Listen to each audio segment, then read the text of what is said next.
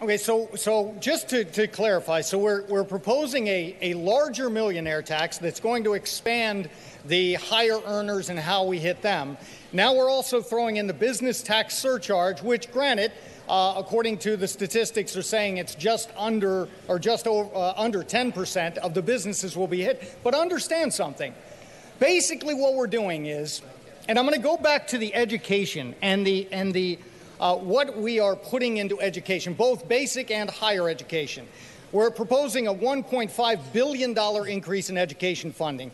We have the Excelsior Scholarship Program, proposing the DREAM Fund and DREAM Act, the Martin Luther King Scholarship Fund. Why are we doing all of this? We're doing this because we want to give our kids a chance at success. I think we'd all agree, right?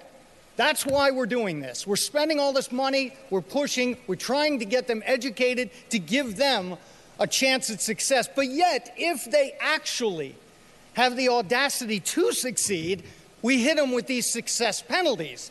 Let's hit them with a millionaire tax. Let's hit them with a business surcharge tax. By the way, the business surcharge tax, and the reason we're not hitting all of the businesses, because many small businesses like myself, actually they own the business, so any profit is considered personal income tax. So any really successful small business owner who won't get hit with the business tax surcharge will most certainly get hit with the millionaire tax if they succeed. So again, we're spending all this money, all this effort, rightfully so, trying to prepare our kids for a great future so that we can punish them if they actually do succeed.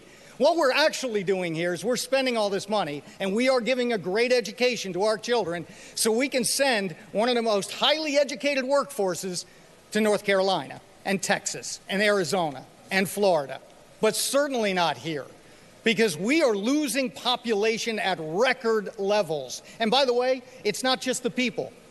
See, these people, many of which are business owners, these are entrepreneurs, these are job creators. When they leave, they will take those jobs and these kids' futures with them.